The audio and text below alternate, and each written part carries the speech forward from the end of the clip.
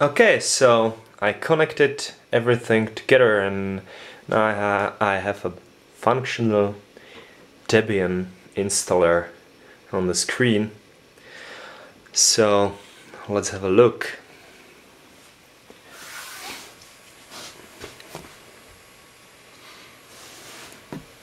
Okay, so you can see all those cables, and as you see, I've used the chipset SATA port. I'm not sure if I did it correctly, I will see.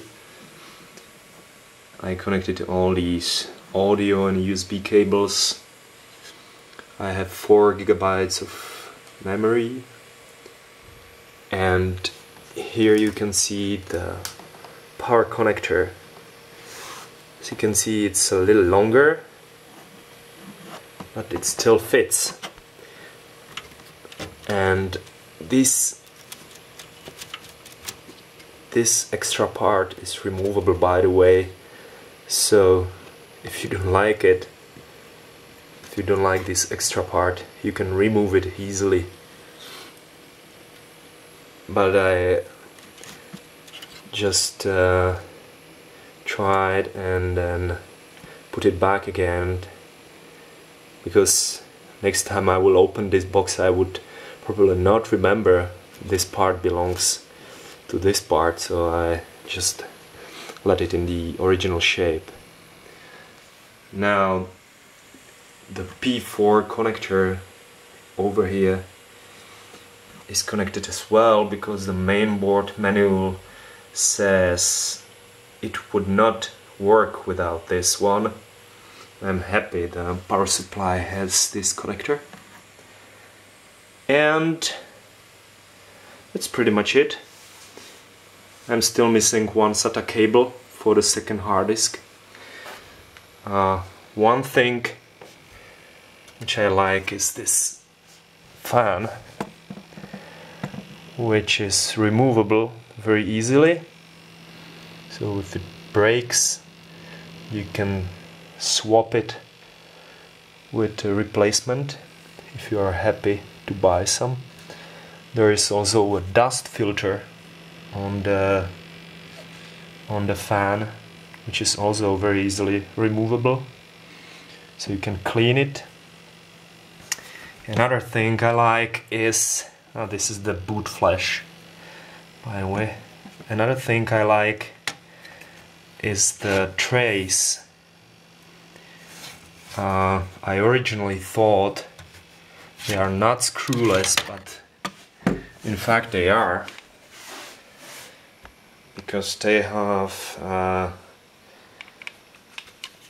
as you can see, the hard disk holds in position, but if you don't want to fix it by the screws, you have these tiny pins. There is one, and here is a second one, which hold the hard disk in its position. So you can just put it inside and it will hold pretty firmly. If someone enough stupid comes and just takes it and flips it over, then you would better fix it by one of these screws or the screws on the side. But otherwise, it, as you see, it holds, and then so you don't need the screws if you are sure you will not flip the hard disk. The only disappointment I have from this system, meantime, is the power consumption, because it's pretty high. I have one hard disk, 4 gigabytes of RAM, and then one flash USB stick, and as you can see, it's 44 watts.